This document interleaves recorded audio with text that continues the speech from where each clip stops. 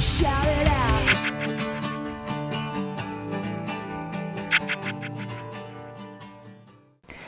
Trigger warnings have been bandied about, and I think they mean it's a term that means different things at different times. I understand it to be a content warning, in the way that sometimes you'll see it at the beginning of a TV show, or you'll see it at the beginning of an NPR, you'll hear it at the beginning of an NPR. This piece may be difficult for some viewers, or this piece may have content that is not appropriate for children. It's saying that there is somewhat explosive content. And that seems reasonable to me to a certain extent. That's worth saying so that people can brace themselves, can say, maybe I want to go there, maybe I don't. The problem, when you get more precise than that, is that you're talking about material that can potentially trigger panic attack or nightmares or any number of symptoms that are associated with trauma. But trauma is not such a specific thing that you could say this generates that. And I was going to give you this example. For over 10 years, if I passed a hospital, saw a movie that had a hospital in it, had anything to do with hospitals, I would start to shake and cry. It was an awful response. Are you going to tell people, sorry, no, there's a hospital in this? We don't know. In other words, trauma is associative. I may associate what triggers me, maybe something completely benign. You can't tell. There's no way to know. What you can do, I believe, is to try as a teacher to take care of, to be aware of, to be sensitive to the reactions that people have to material that is inevitably explosive. That's what we deal with. But to go any further than saying, yes, when we go in this direction or you're going to read this material, there are parts of this that you may find disturbing. Beyond that, I think you're allowing a doorway for people to say, oh, then I don't want to go there. Whether we are able to communicate and empathize across cultural differences, racial differences, religious differences, this is a huge issue, and it comes up a lot in theater. Most people who act believe that acting is an art of empathy, and that on some level we really share, we connect to human experience, and I believe that. Do I understand, do any of us understand perfectly the experience of someone else? Of course not. But we do overlap. Pain is pain. Love is love. How you or anyone comes through life and what they experience and the way they grow and the things that are important to them may differ, very likely. And each of us needs to hear. I need to hear from my students. I need to hear where the differences are. But I have to. For me, I couldn't be in this profession otherwise. Believe that there's essentially a basis of communication, an empathy, an understanding of human experience that we share.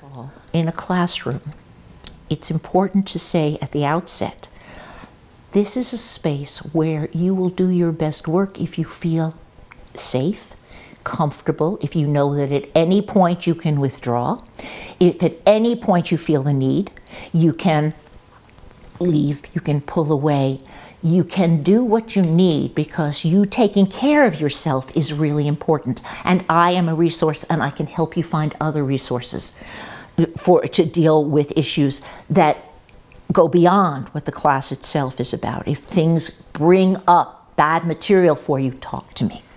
To tag material as potentially harmful is, first of all, wrong, because you don't know what's harmful. You have no way of knowing. Secondly, I think that you are signaling to students who may wish to armor themselves a bit, you're signaling that it's okay to withdraw, when most times it is much better to go forward. So I don't think that anything beyond a warning that says this material may be difficult for some of you. If it is, feel free to deal with it, take responsibility and deal with it if you need to. Do whatever you need to, and you have my support. But to say, take one more step, as opposed to a professor signaling, you're going to get hurt if you go here. I'd rather say, here, my hands will hold you if you need. But try. I think that we're making it too simple to withdraw when it's engaging instead of avoiding. That's really healthy for people. And healthy is what I care about. I care about the health of my students, the emotional well-being. I absolutely do. You can't act, you can't learn, you can't grow if you don't feel safe and able to sustain. But that doesn't mean withdrawing. I think that to imagine that our differences are so vast that we can't understand each other is to take away the whole premise, certainly of art and secondly of education. Yes, we have diverse students coming in. I'm not sure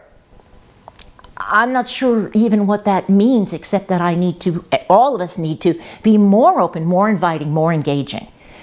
To me, there's no threat in that, as long as we are all saying that each one of us has a valid story to add to the tapestry of stories. Each one of us has a valid perspective. It does mean, and I hope that over the years I've become more aware and more sensitized to what happens in a classroom, to classroom dynamics that can hurt people who are, for whatever reasons, feel outside. And it's part of my job, I think, to weave together a classroom and hopefully a whole community on campus to be part of that, that says, no, we expand. And you are part of this community. You are very much part of this community, but part of that means that I, as a person who teaches, has to be especially sensitized to the signs and symbols and words that can hurt. I was teaching an Acting 1 class. One of the things they do is write journals. And I had, in one of my students, she was writing to me that she felt very alienated because I used the word brouhaha. And, seriously, and I was astonished. And in talking with her, it turned out she was in fact a first-generation Native American from Alaska. She had no idea what the word meant and assumed everyone else did. It's part of the way I talk. I have no idea. But it brought up for her a whole series of things that said, nobody here knows who I am. I had no idea. I was delighted to learn more about her. And the class was too. But without that, without reaching out to me, or in this case, just this little instance of a word, I wouldn't have known. I think it's important to discriminate. Let me explain. Trigger warnings, we've been talking about them, and that's fine, but they often get conflated with ideas that I don't like, which have to do with silencing, censorship, disinviting, not listening to points of view that you disagree with. A safe space, and I believe in having safe spaces. I think all of us need safe spaces. I really do. Emotional safe spaces. I don't believe in intellectual safe spaces. I believe we're a college, a campus, where controversial ideas are the point of what we do. So as long as I can make that distinction, I'm very happy with that. Safe spaces, yes. Intellectual safe spaces,